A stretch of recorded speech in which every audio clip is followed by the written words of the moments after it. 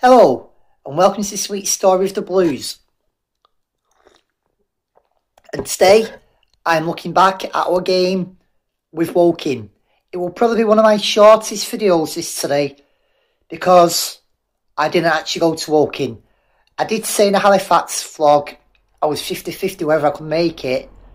And although I could eventually do make it, I came down with something Friday night and Saturday morning.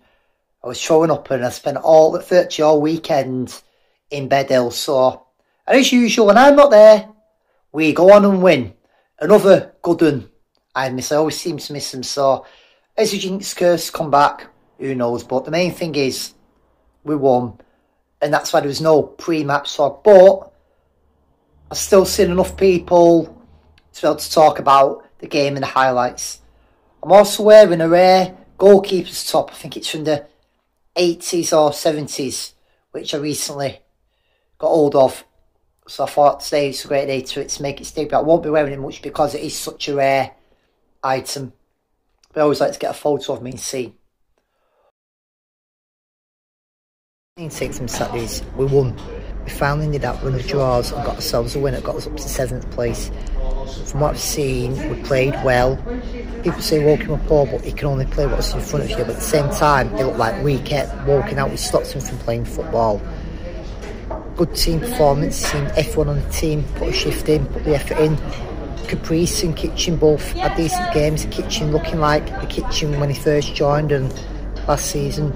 Good to see Fondop on the score sheet, and also Norwood. Some say it was an own goal, but it looks like it was Fondop's goal and Lunchton, to be fair.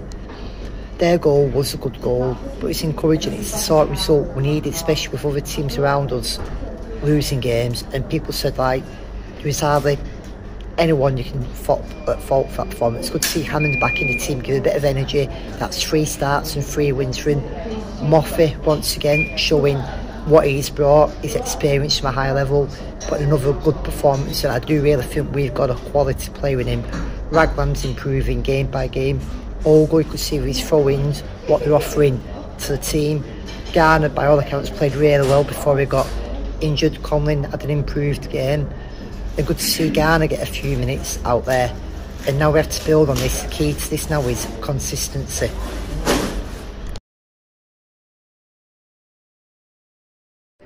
So I've always said this league is a dog-eat-dog league. On the day, anyone can beat anyone. And the results of the weekend have shown that. York are now the new league leaders. They beat Fylde 3-0, who have now sacked the manager. And have temporarily appointed Nelson Defonso, if you remember that name. And that is because Gateshead, who led at the start of the day, lost 7-1 away to Dagenham. Another result that went in our favour was Eastleigh lost 3-1 away at Halifax. Forest Green conceded the late equaliser, so they drew 2-2. Rochdale lost 2-1. Solihull Moors. Southend also lost 3-1 at home to Sutton. Other results: Barnet won 3-1 against Braintree. Boston won, Aldershot 1. Ebbsfleet picked up their first win of the season, beating Hartlepool 1-0. Tamworth beat Maidenhead 3-1. Yeovil drew 0-0 with Altrincham. So if you look at the league table now, I'm going to include it. Basically, we are now up to 7th. I always say judge the league table after 10 games. So after 9 games, York are the leaders, Forest Green are 2nd, Barnet 3rd, Rochdale 4th, Gateshead are down to 5th but have a game in hand. Still don't know why their game with Tamworth wasn't played last week.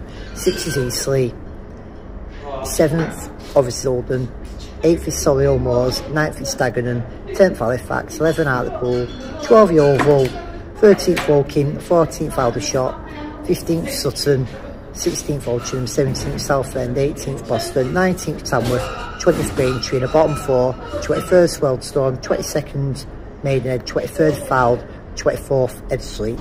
I do expect Fylde now to bounce back now they've changed the manager, but it just shows how tight it is already at the top. So, and I mean, looking forward to it. It's going to be entertaining. It keeps everyone on the toes and something for everyone to play for. And because of that win, we've now gone up to 7th, which has put us in a good position for this stage of the season.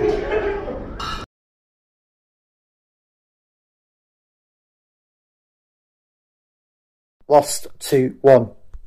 Our next away game is a week on Saturday away at Ebbsfleet. The lower house, I running a coach to it, it's £45. I've done a screenshot of the tweet which has the details on.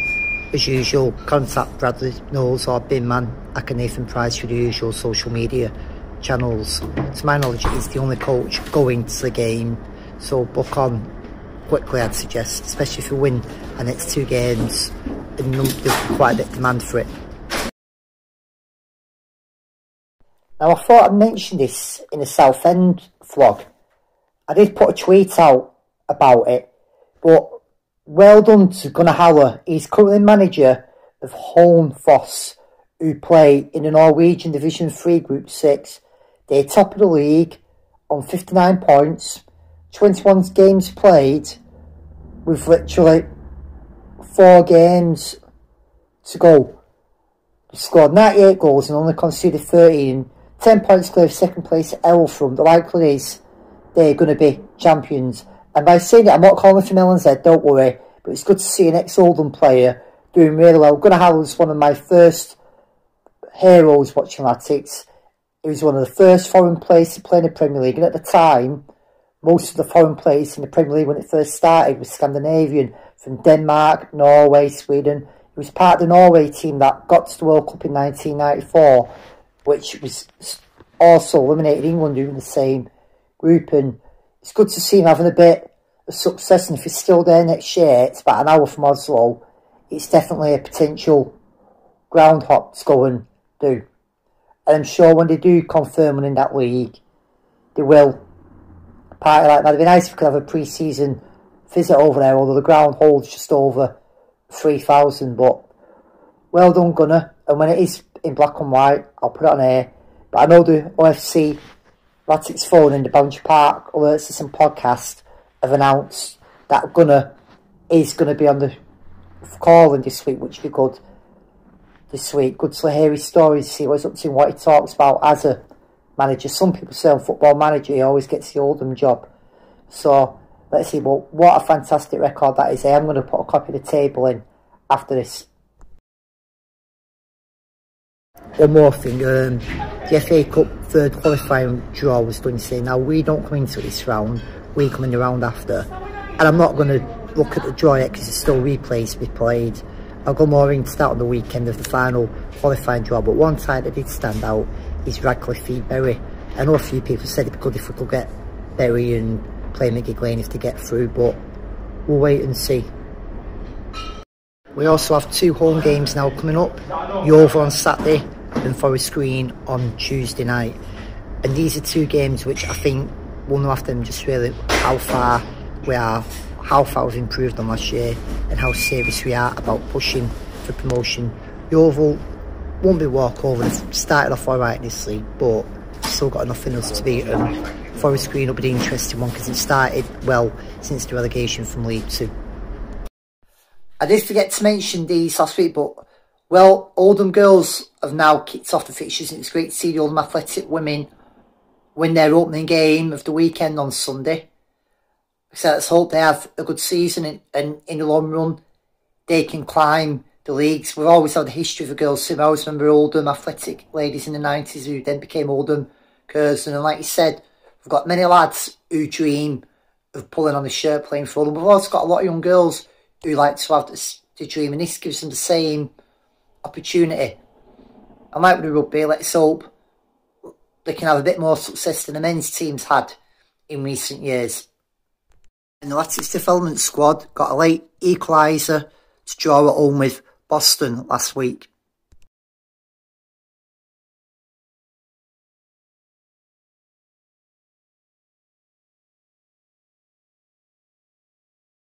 I hug 'em and I squeeze 'em, to me they're all the same. I hug 'em and I tease 'em, they don't even know my name. They call me the Wanderer, the Wanderer, oh, well, there's Moral on my left, and there's Janie on the right, and Judith is the girl, yeah, the girl. And when she asks me which one I'm the best, I tell her off my shirt, I got a rosy on my shirt, I got the Wanderer.